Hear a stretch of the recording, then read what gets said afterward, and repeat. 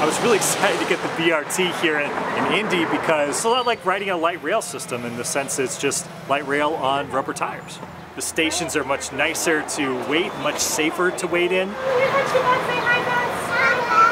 It's a big improvement because of the frequency, because of the amenities of the stations, because of the convenience of paying my fare at the station and just getting on the bus.